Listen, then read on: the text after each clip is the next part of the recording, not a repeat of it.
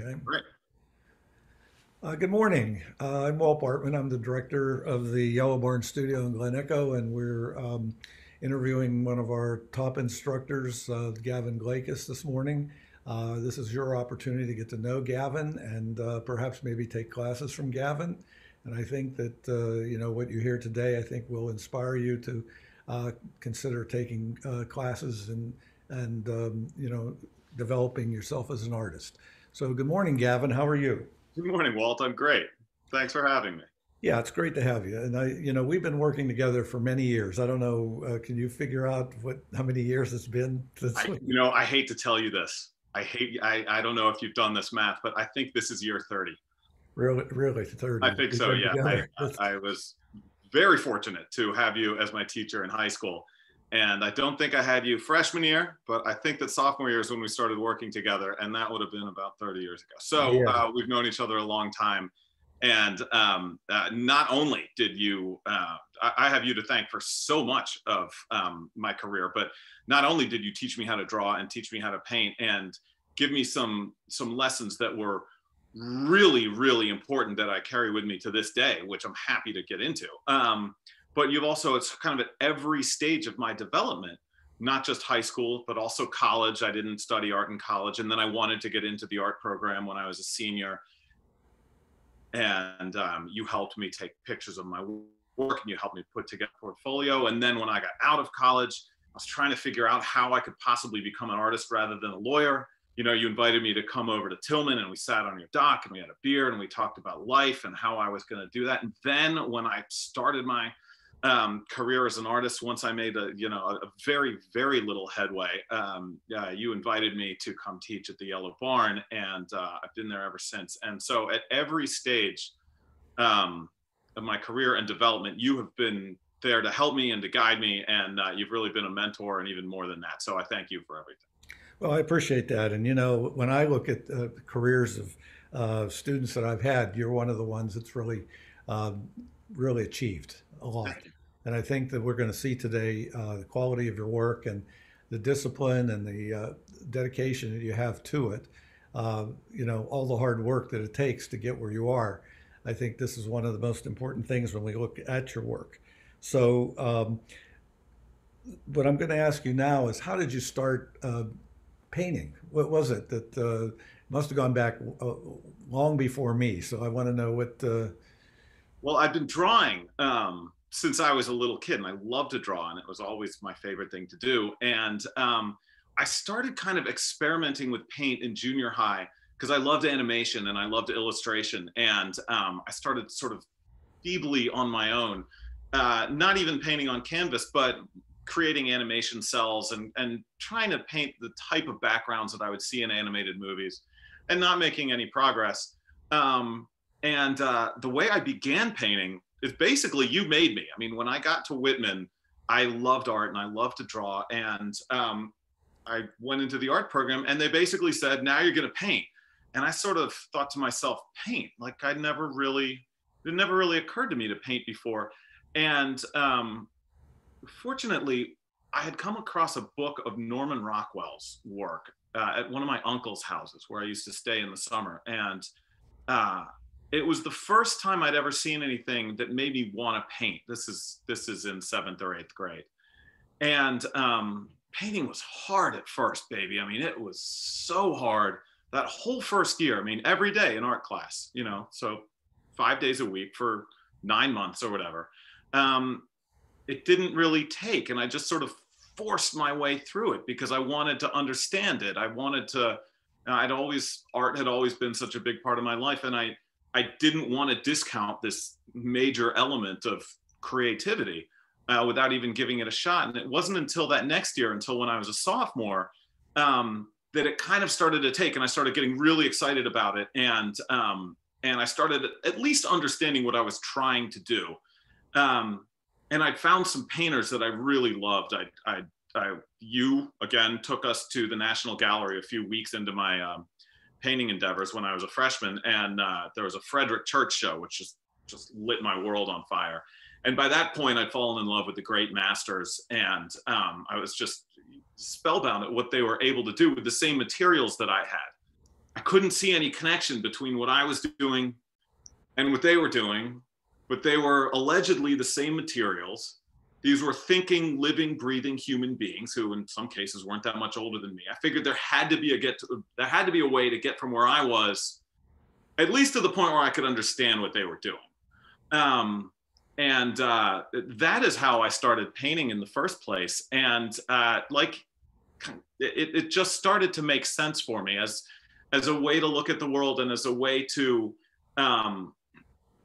explore sort of the things that I'm enthusiastic about and take the experiences and the thoughts that I have and kind of make something of them rather than have them just disappear once they're over.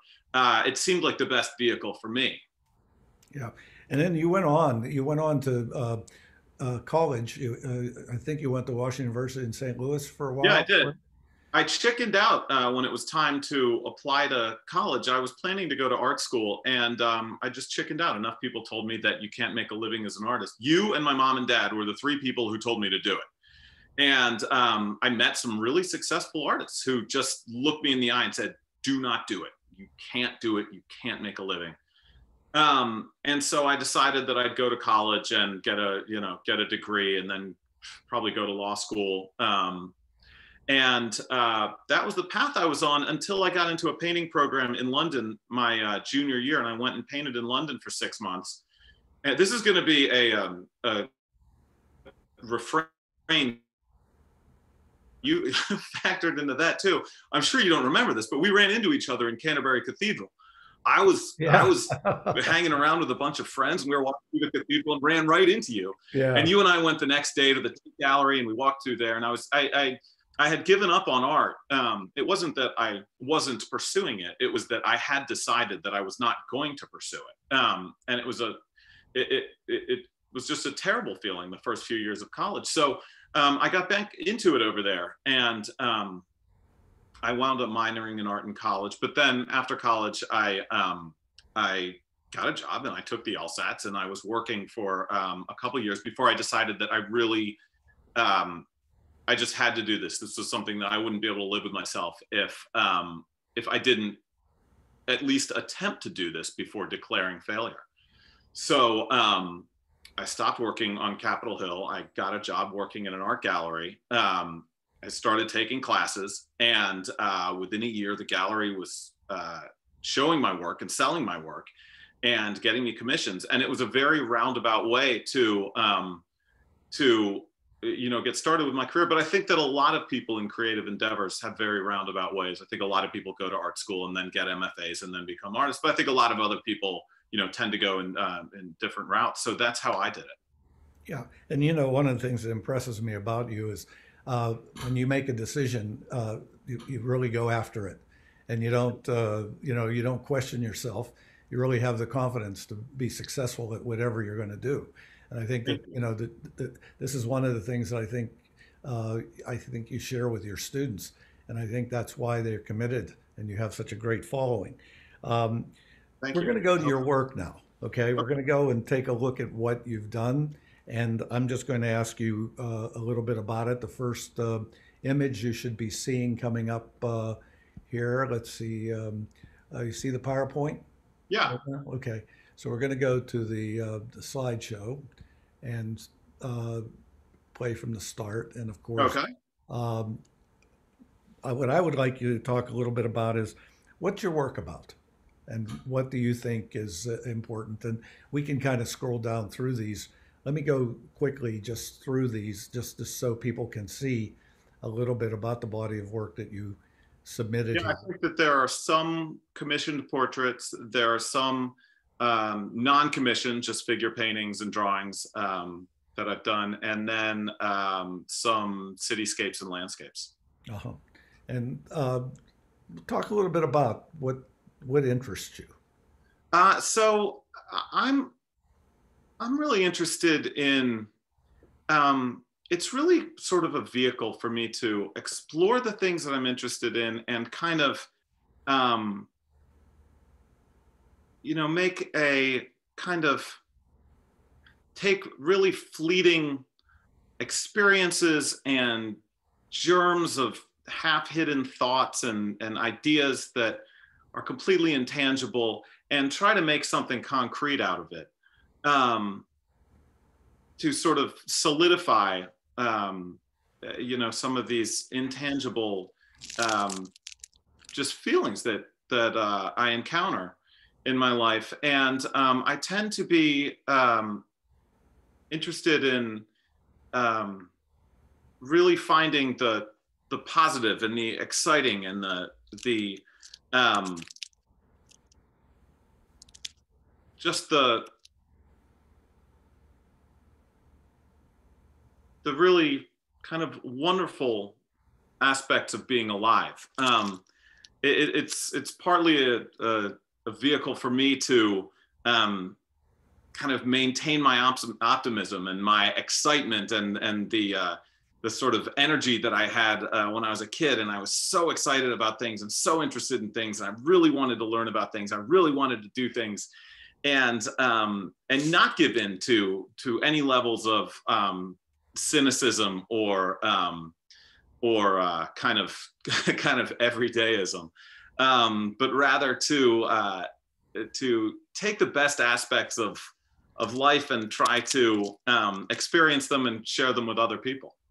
Well, you know, and I'm looking at this. You know, what really impresses me, Gavin, after working with you, one is your personal discipline, which I think is really the strength of your character. All right, Thank you. and I think when I look at your work, and I think in terms of like the Harry Reid portrait, and just the pressures that would be on your back to produce a piece of work that you knew was going to be viewed by some of the most important people in the United States, and for you to put yourself into it and to reach the kind of level that you did here with the work, this is not easy. All right, and you know, just I can speak from experience. So when I take a look at what you've done here and the challenge that you accepted, I really can tell you. I mean, this is when an artist is working, the discipline to really make an idea, uh, you know, successful. I mean, in all ways, is a challenge, and I think you did a great job here. But maybe you Thank can speak a little bit about that with this particular portrait. Thank you. This was really, I was really excited about this throughout the process. It was just an incredible process for me to do this, and I really really feel fortunate that I was asked to do this and that I was able to do it, and that it turned out in a way that I'm really proud of. Senator Reid was very generous with his time. We started working on this um, after he had decided to retire. It was in 2016. It was in the spring and summer that we probably started working on it. And yeah, he was probably one of the 3 or 4 busiest people in Washington at the time.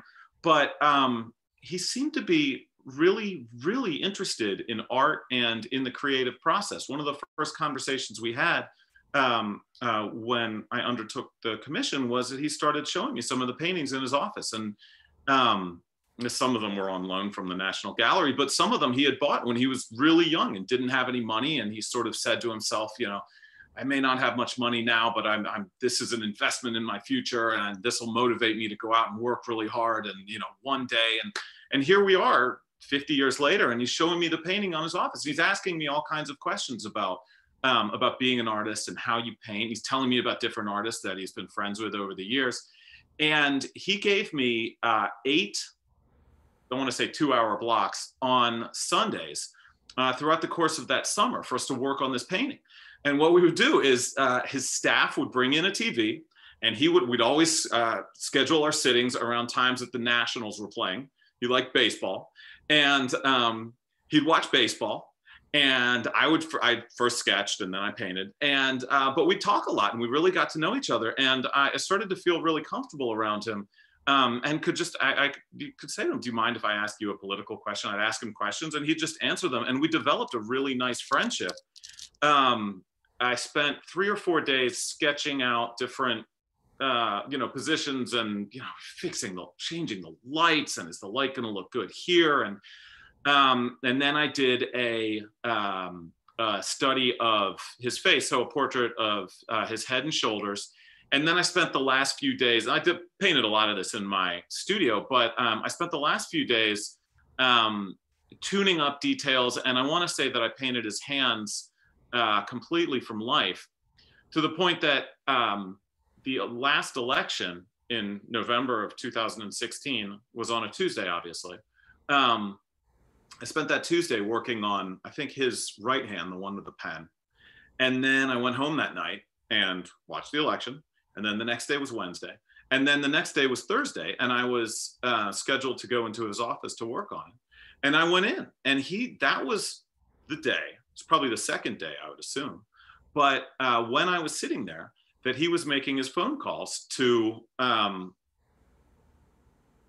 all the people in Washington and around the world to discuss the ramifications of the election when Trump won the election and was elected president. And a couple times he asked me to leave the room, which I was always happy to do. And a lot of the times when we were working, he would be having meetings with his staff, and there'd be 3 or 4 people sitting there, and I'd be sitting there painting, and they're all sitting there. And occasionally he'd ask me to leave the room if they were going to talk about something sensitive. But it was just a fascinating place to be. And I wanted to depict him. I'm talking a lot about this painting, but this painting means a lot to No, me. no, that's great that we have this. I think that's real important. I think anybody who's watching this video really wants to know a lot about you and how you think, and this is a great way of understanding what you're about. So go ahead. Thank you. There were a couple things in this that I really wanted to highlight, and there were 2 major things that I wanted to highlight. And first, so the way that I do this in order to highlight it is we to the extent that we talk about it and plan it out, which with some sitters is more and with some sitters is less, just depending on their personalities. We discuss this, and then in many cases, especially like this, I'll show them a full charcoal sketch of the painting so that we can all be on the same page and they can say, yes, I like this. Let's do it.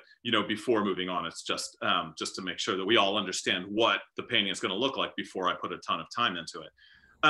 But the things that I wanted to highlight in this were, one, that he is a very hard worker. This is a man who grew up in a house without indoor plumbing, in a tin shack in the desert in Nevada, who had to walk something like 15 miles to get to high school, and he would stay there all week, and then he'd walk home on the weekends, who worked his way through law school as a Capitol Hill policeman, and became the Senate Majority Leader of the United States.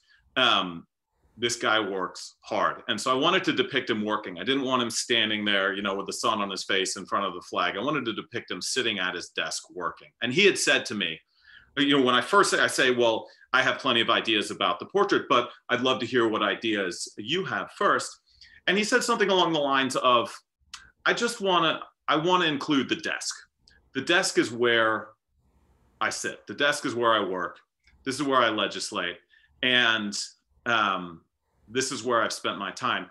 And I took that to mean that he's basically spent his time working, rather than at the cocktail parties and the glad handing and the baseball games and everything like that. So I wanted to depict him behind the desk, sitting down, working. As it happens, this desk in the US Capitol was Andrew Johnson's desk when he was Abraham Lincoln's vice president. That's how old it is, and that's the history of it. I happen to love history myself. That's part of the reason why I do this. So I thought that made perfect sense. The other thing that I wanted to do, so that was one. I wanted to depict him sitting down working. The other was, by the time I actually started, I had gotten a good sense of who he is as a person. And he's a very sweet, very kind, very generous man.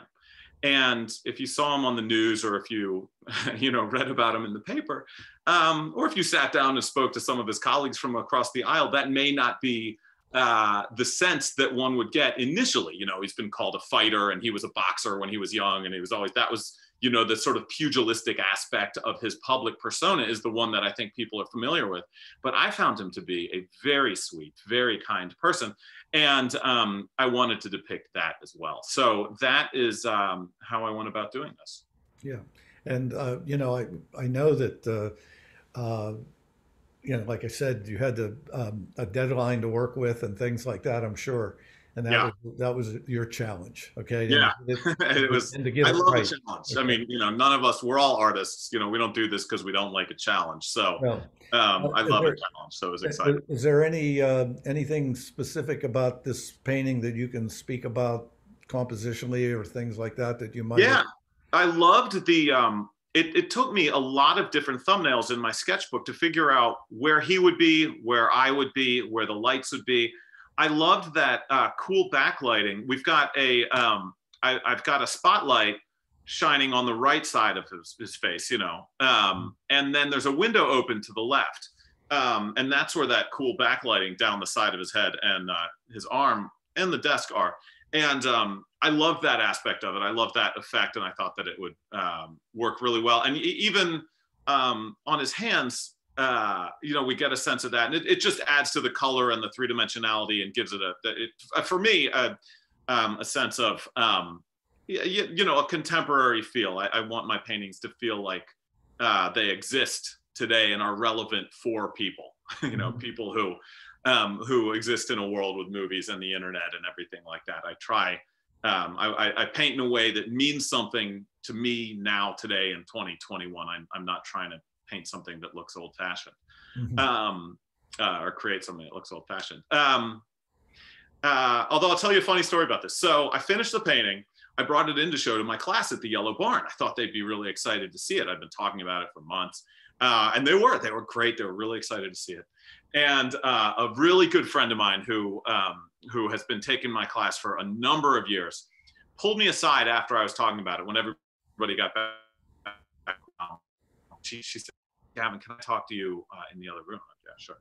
She said, "Listen, it's about the painting." And she very sort of sheepishly and kind of quietly said, "I think there's a problem with the chair." And I said, "Really? Okay." And she said, "Can I tell you?" And I sort of kind of, "Sure, I'd love to hear your opinion. Please tell it to me." And there had been behind his head, underneath his ear, there is some ornamentation that's part of that chair. I don't think I've told anybody this before. Although a whole bunch of people in my classroom saw it happen, so it's not a secret. And she said, "We can't understand what that is from across the room." And I said, "Oh, it's part of the chair." And she said, "I know, but from across the room, it's really hard to understand. It looks like he has a ponytail." I thought, "Oh my gosh." Yeah. And I looked at it that way, and it looked like that. And so I took it out immediately. Um, and I was actually having a conversation with a student recently about how, unfortunately, I picked a career where almost every piece of advice I ever get from anybody is valid. And I've as much as I would love to go, "Hey, who's the painter here? I got this one under control." It's very helpful, to keep your ears open while wandering around the world. So, um, compositionally, it was a struggle to make that desk interesting enough to make sense. But I thought between the reflection and the ornamentation on the left, it would work. But it took a while to get there. Yeah.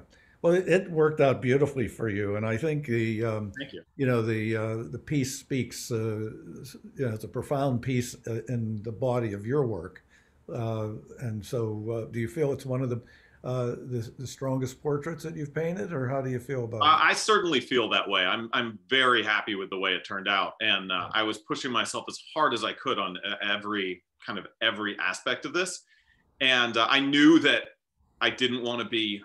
You're always making progress. You're always learning. You're always better than you were 2 weeks ago. I never want to look at a painting I did years ago and say, "Well, I haven't learned anything since then. I Yeah. haven't improved at all." At the same time, when I was painting this, a big part of me was going, "This is really exciting. I'll get to bring my grandchildren down here one day and show them this." So, not that I don't push myself on everything, but I really, really was killing myself to kind of learn as much as possible and exceed my own expectations while painting this. And I'm still happy with it. So. Let me ask you a question. How literal is this painting from the standpoint of his tie? Did you just go with the tie that he Uh, showed up with, or did you tell him what tie he had to wear? I wasn't going to tell him that. I said there may have been conversations with. I often have to remind people. Um, say, just please remember that the things you're going to be wearing next Sunday are what we're going to depict you in the portrait. If there's a certain, I always say this. So if there's a certain tie you'd like to wear, or and I'm always hoping they don't bring plaid. If it's not plaid, it's fine. Well, this is what I was going to say to you. What if he had shown up with a tie that just wouldn't work in a portrait? All right. Well, then I would either have very gently said, a lot of times this actually, I know you're kind of joking, but this does happen a lot where you'll be confronted with a problem that's not going to work. The client or the sitter will say, "Hey, why don't we do this?" And you'll have to feel comfortable enough to say to them, "Well, I tell you what, this is the reason why that's not going to work, whether it's the lighting or the composition or some other logistical thing, or a sort of emotional feel about the way that it's going to read." I do wind up saying to clients a lot, this is why that's not going to work. And I try to explain it the way I try to explain things in class, which is as simply and as concisely as possible. And I don't think I've ever had somebody try to overrule me. If something like that happens, and I at least explain to them, so I show them that there is logic and reason behind it. It's not, the answer is never, "I'm the artist and I know best and I'm a genius and let me take care of this." The answer is, well, because the light is warm and it's striking this, it's going to make this look garish. And if we put something in the background, then it might work. But if we don't, there's always some reasoning, and the people are responsive to it. Yeah, I just wondered if there was any story that you had about this particular piece, but it sounds to me like you had this right from the beginning. Congressman Reed, and you really were, you could tell that you had that connection. Um, these are I'll the tell you what, when I was painting, and now we'll move on, but when I was painting his hands, we'd gotten to the point where we were comfortable enough with each other. And he is about as unself-conscious a person as I've ever encountered in my entire life. When I was painting his hands, he was making phone calls. So if I was painting his right hand, he'd be dialing with his left hand and talking on the phone with his left hand, and vice versa. And I would get up while he's holding the pencil. He's holding the pen like this. I was comfortable enough with him, and he was perfectly fine with it, that I would get up and kind of go like yeah, that to him. And he didn't mind at all. So anyway, okay. that's great. These are great stories. I'm glad we can record this because it'll be important, I hope so. and I think this is it. These are other pieces, and you can speak about these relatively quickly. I think the thing that I would like to ask you, if there were any challenges or again, what you think somebody might want to know from each one of these pieces. Well, I'll make this quick. I loved doing this one. I loved working on this one because this is a portrait of a gentleman named Stephen Ayers. He's the 11th architect of the U.S. Capitol. And when I went in to meet him, understanding that I was going to paint his portrait and they were going to put it up in the Capitol, I realized that I was going to talk to somebody with an absolutely perfect and fully honed sense of design and composition and color and balance and all of the things that I worry so much about. I don't think I've ever painted anybody, basically, to make it, to put it simply, who knows as much about art as I do.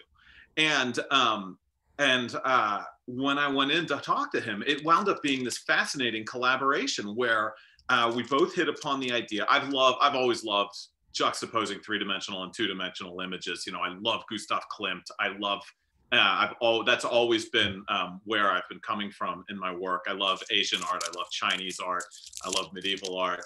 I've always seen a place for combining three-dimensional and two-dimensional and Western and Eastern, et cetera. And so he came up with he found these designs for parts of the Capitol that were done by one of his predecessors in the 19th century. And we combined them, and this was really a collaboration.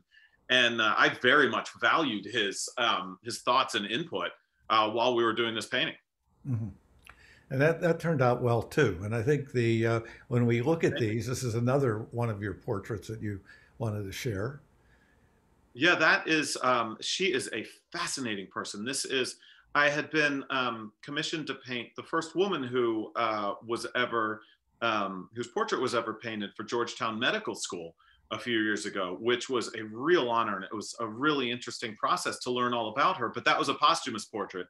This is the second one that Georgetown commissioned me to do. And this woman is very much alive and one of the most interesting people I've ever met. And we spent a lot of time together while I was working on this portrait, and we really got to be friends.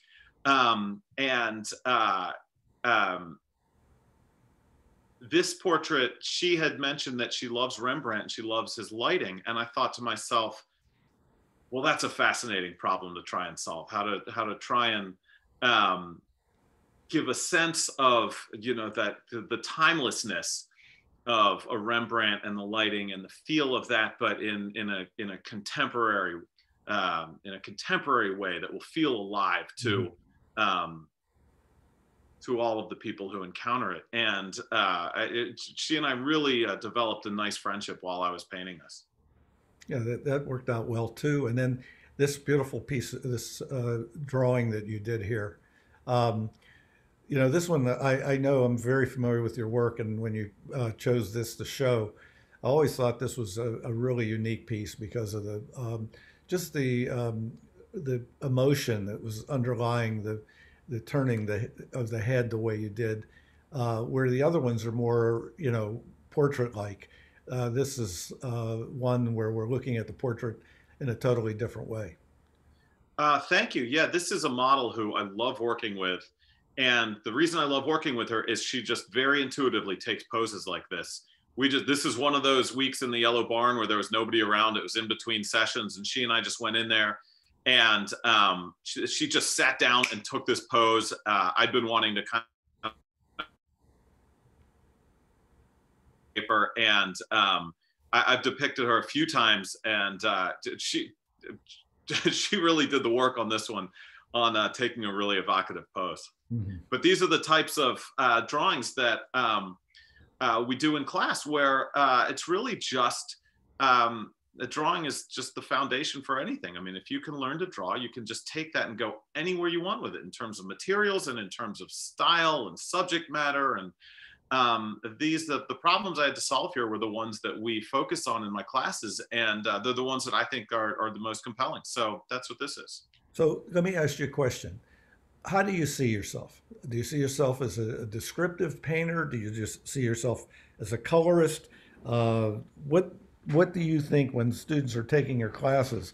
What do you think they're looking to get from you?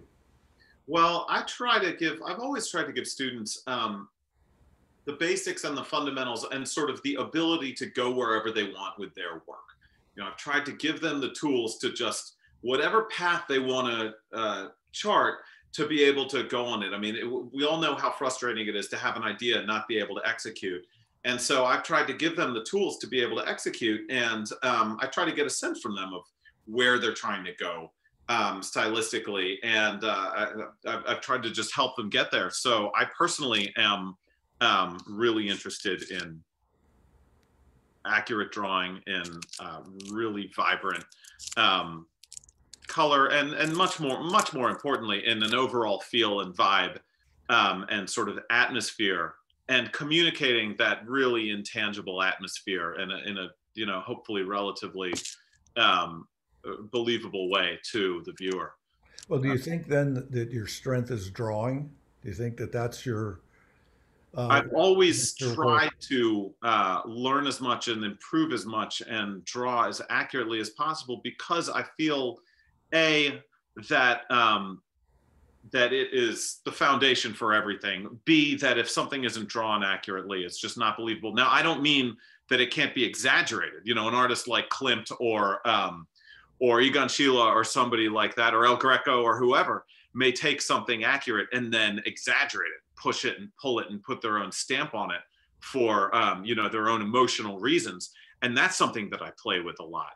Everybody from El Greco to Norman Rockwell does that.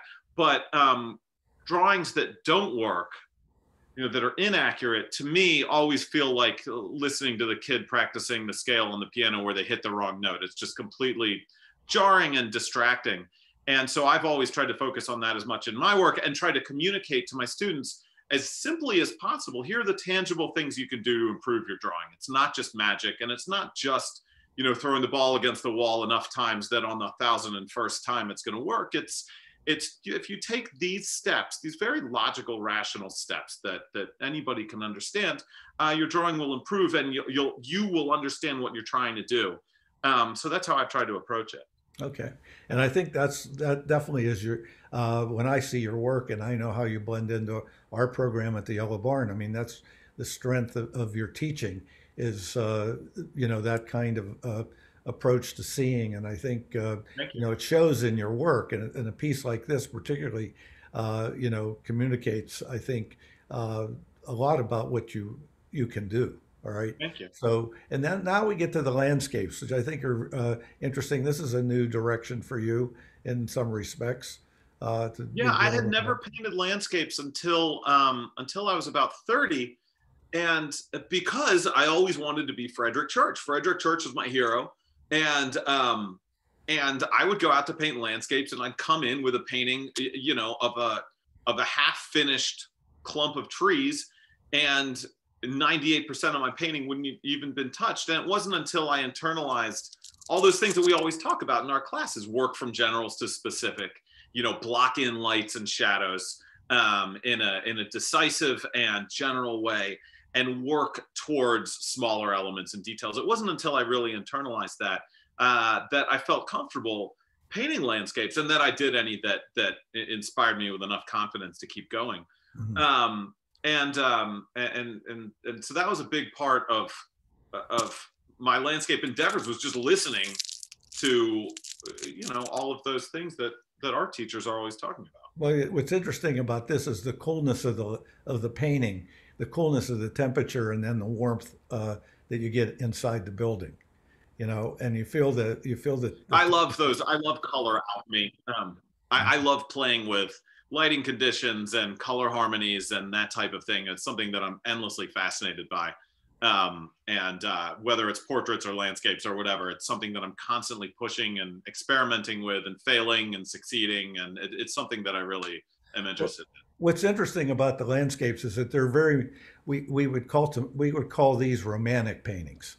In other words, they have that kind of quality that you get when we feel the kind of emotion that I feel this time of day gives you. All right, that's Yeah, the I mean, romantic it's period of the day. I try to take life and find the things in it that are really interesting to me, and really push those things. So And why did you choose the cityscapes or all the cars or the gas station, things like that? What was the reasoning behind that? well, I've always felt like we all, I love nature. I love painting landscapes. I live in the woods. I've kind of always lived in the woods. And I've always found nature beautiful, but I've always found humanity beautiful too. I've always found the things that we make and the things that we study and the things that we've built, and the music and the literature and our accomplishments, um, to be worthy of praise. And you know, there's a lot of negativity to humanity. We tear things down, but we build things up. And if we can, if we can focus on the building up rather than the tearing down, then maybe, maybe we'll have done something. So that's what's drawn me to paint humanity rather than strictly nature. And with something like this, I I love history, and I love elements of kind of the continuity of human existence that are still found today. Whether it's in a really historically rich city like London or Rome, or even in a place like Austin, Texas. This is where my brother lives. This is 2 blocks from his house, and something that feels vibrant and modern and alive and used by living people, but also that might be a window into our past. I'm not painting period scenes with horses and buggies and that type of thing. But this might be, for me at least, an interesting way to remind myself that human nature doesn't change, and that it we march on and we learn new things, but that humanity struggles with the same things generation after generation. And that's I also love mid-century modern architecture and the whole feel of that. So that's what kind of led me to find a place like this interesting enough to paint. Yeah, and when you painted this one, it was a surprise. All right, so it's very interesting to see a different subject, and I'm familiar with your cityscapes, but this was a more unusual one. This And was then really fun for me, the composition. yeah, and then this beautiful piece here with the large clouds. This is another one where you're talking about scale relationships. You know. Um, do you take more risks as a landscape painter than you do as a portrait painter? I can't separate them. I sort of approach them the same way. Uh, I do take a lot of risks as a portrait painter. It's just that I sort of I kind of explain them to the clients first. I'll talk to the collector and say, "Hey, listen, I have this idea, and I really think it's going to work." And if if they don't say, "Hey, that's a great idea, let's do it," if they say anything other than that, I'll do a study to show them. Go, okay, remember that idea I had? This is how I think it would go. And they either go, "Hey, that's a great idea, let's do it," or they'll go, why don't we think about doing something else, and then we'll do something else. So in a lot of situations, I have been able to really push those things with portraits. In a lot of them I haven't, but then I'll just do them in my own work Yeah. anyway. So it's not like that door is closed. Well, this But this seems to me like when we look at, say, Winslow Homer, or we look at John Singer Sargent, there are times when they're painting for themselves, yeah, and you get that feeling in your landscapes. well, thank you. The portraits definitely, you're being commissioned, so you Right. really have that to deal with. But I think that's I was just thinking to myself, is this more liberating for you to paint the cityscape or whatever? I mean, I really love that part of painting. I love that part about painting landscapes and just being able to kind of take reality as like my barest starting point and then just springboard off of that and see where we're going to wind up. Yeah, yeah. Um, I Color, love that aspect of it. color seems to dominate more in these pieces. In other words, you have the relationships of some pretty strong colors in your palette. Yeah. Where here you're getting a real interesting a feel between the combination of that color of the sky and what you've done with the lighting below. So you've done this masterfully. I Thank think now we're going to get to these last two, which I think they're departures from portraiture for sure. Um, they seem to be like you experimenting more, all right, with things. So maybe you can talk about that. Yeah, I don't get a chance to paint that many just purely experimental figure paintings, but when I do, boy, do I enjoy it. And I have these really, really, intangible feelings and thoughts and memories and kind of you know things in the deepest recesses of my mind, which I can barely barely find. And I think it's just so fascinating to try to take those just wisps of ideas that are in there from childhood and try to make them into something concrete today, as an adult with all of this ground up pigment and linseed oil and brushes. And man, I had the time of my life on this one. And it's as much as, I was interested with the explosiveness of the paint quality. A big part of this is just the kind of flow and balance of the composition and of the three-dimensional versus two-dimensional space that I was really fascinated by. And I this was lots of fun. Yeah, and you can see, uh, you're departing from just a more of a descriptive element where you're using here the paint a little bit more abstractly and intuitively, especially with the background. You handle that in a way that creates a contrast between that and the focus in the painting. The next one, and this is our last one, I believe. Mm-hmm. You want to speak to this one, and then Yeah, a lot of times I'll have an idea of something and then I'll have to go out and find the props. So with this one, I just love I love that effect of vibrant sunlight up against dark storm clouds. I mean, I think that it's so powerful. It only happens every once in a while. And So I wanted to depict that. So then I went, all right, well, what am I going to do now? So um, she is the same model as the one earlier that we were talking about. And she had posed with her hair looking like that in one of my classes. And so I set a time for her to come pose in my studio. And I said, please don't do anything to your hair. I love your hair. Let's please keep it that way. And then, so I started the painting before I knew what I was going to do with the background, because I only had a very limited amount of time to paint this. It's really big. I had her coming, I don't know, 4 or 5 times, and I hadn't figured out what the proper setting would be. I wanted it to be something, something kind of, reminiscent of kind of almost kind of rural blue collar 1950s type of feel. I mean, that is what was calling to me about this painting for reasons that I'm not quite sure, and but that I discovered later.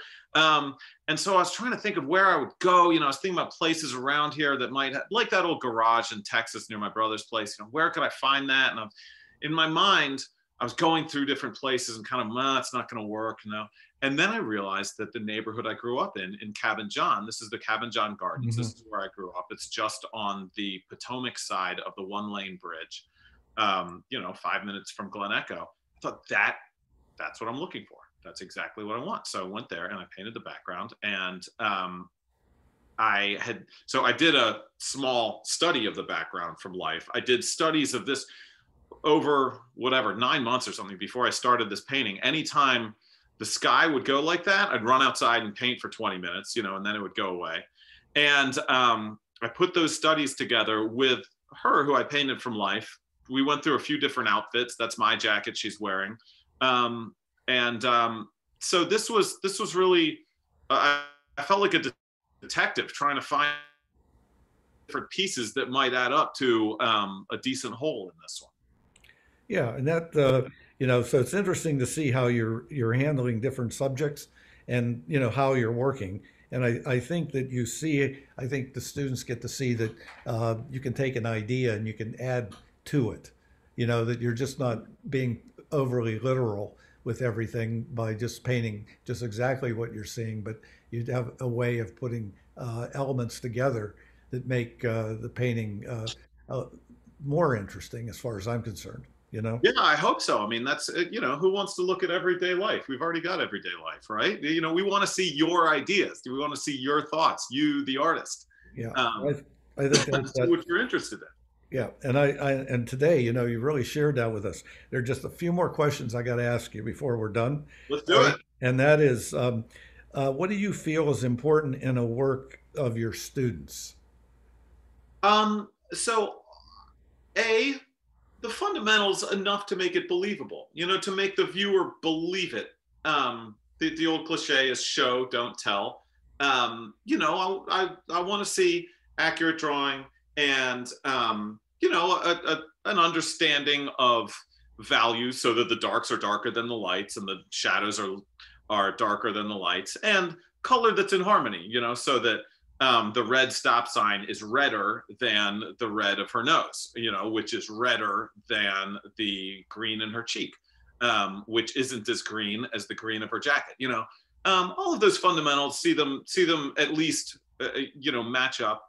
But then exactly what you were just talking about, what is not necessarily the deviation from real life, although that's what I personally am interested in, but what's the idea here? If it's a sailboat, are we painting happy, optimistic sunshine? Are we painting a dangerous, the dangerous feel of being alone in the ocean without anybody to come save you?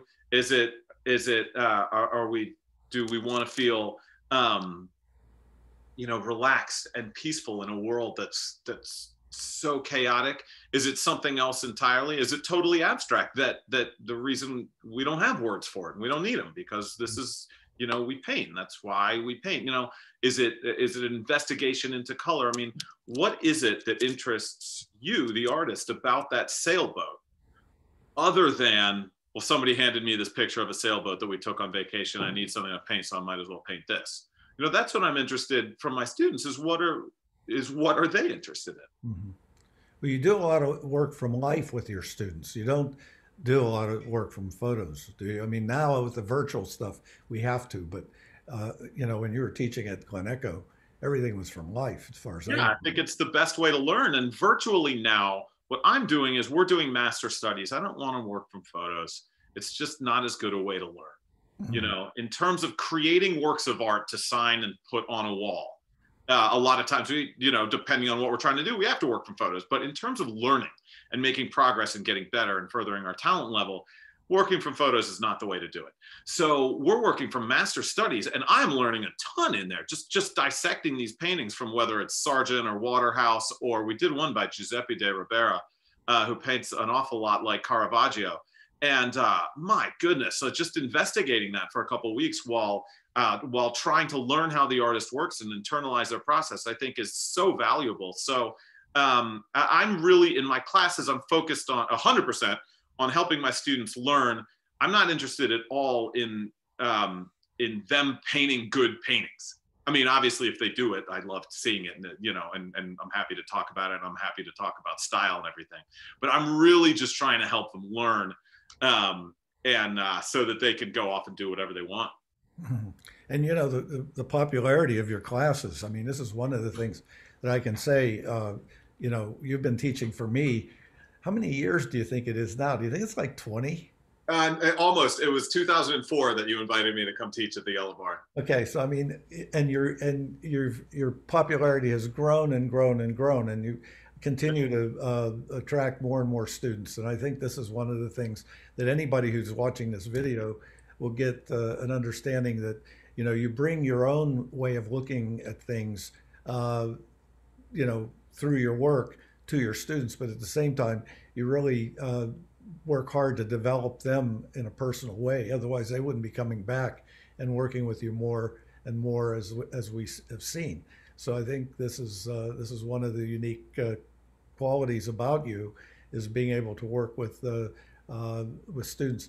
Uh, Speak in terms of the beginning student. Do you have any uh, if someone was interested in taking your class, do you think that they think of your class as being for more experienced students, or what do you I think? always have loads of beginners in my classes, and I always have people contacting me and asking me if they can take my class if they're a beginner. And I always tell them the same thing, which is that beginners and artists with a great deal of experience make all of the same mistakes, and they're the same mistakes that I make consistently to this day. It's just that we make them to different degrees, and with experience, you develop the ability to see those mistakes as they're happening rather than missing them. But that's why I love working with beginners and people with a lot of experience, um, uh, so that we can, identify those kind of cardinal mistakes and just work on it. It's a process, and if you learn the process, um, you'll understand, and it will make sense. And drawing, and you'll at least understand what you're trying to do. And then the more you do, obviously, the more you'll be able to do it. Yeah. But it's Well, just the language. anybody who's watching this video, you've really gotten an opportunity to really see Gavin Glakas and see what he's about. And I think this is one of the great opportunities now with Zoom to be able to do these personal interviews, which I think has worked out really well. Um, I feel that Gavin, you've done a remarkable job, and looking forward to seeing more of what you do. And I know that students will be interested in taking your classes. Well, So well, I have you to thank for so much of everything that I've always done, and so I really, really appreciate everything. you're so welcome. All right, well, folks, we're going to end this interview. If you have any questions, you can go to the yellowbarnstudio.com website, and you can go to instructors, and you'll see information on Gavin and Gavin's courses and how to get in touch with him. All right, Thanks well, for with everything, that, Will. And please shoot me an email, any of you, if you have questions about anything. I'm always happy to talk to you about it. So.